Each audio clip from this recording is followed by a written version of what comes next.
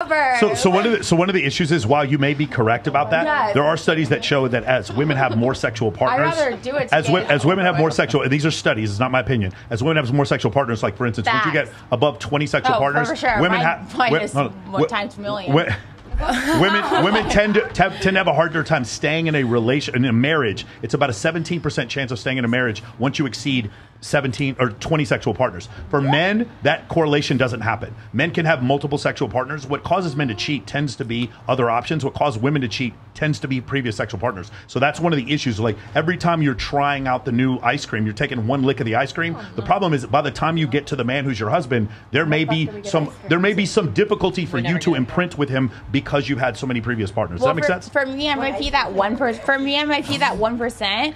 I don't know, but for me, it's not about the sexual partners that you had. I think for me personally, like seeing it, I think it's about the family experience, just your past and your like how you were raised, kind of thing. Not necessarily how you're raised, but your values. Like my mom has liked girls my whole life. And like for me, that's my normal. Like everything is like I have a different like outlook. I'm like whatever makes you happy, do whatever you want, kind of thing. You know my like how my sexual thing about like the feelings and stuff down there.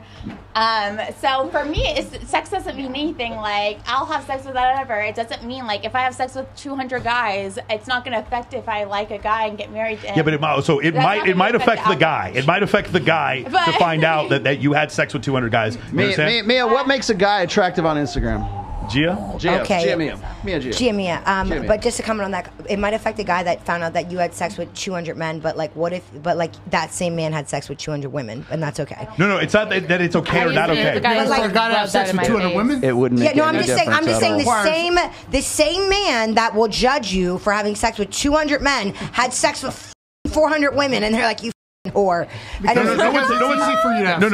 Hold on, Gia. It's not that don't even worry about whore. It's just we have a decision between multiple choices, especially if we're a high status man, and if we're going to choose. And so does a female. Hold on. And if you had a son and your son was like, "Hey, I'm going to bring this girl home. I really like her. I just found out that she has 200 sexual partners." You would want your son to marry someone like that. And I would ask my son, "How many sexual partners have you had?" Really? Is that what you'd ask your son? Because I don't think you would. Because you know what? I feel like women are literally they're put on this.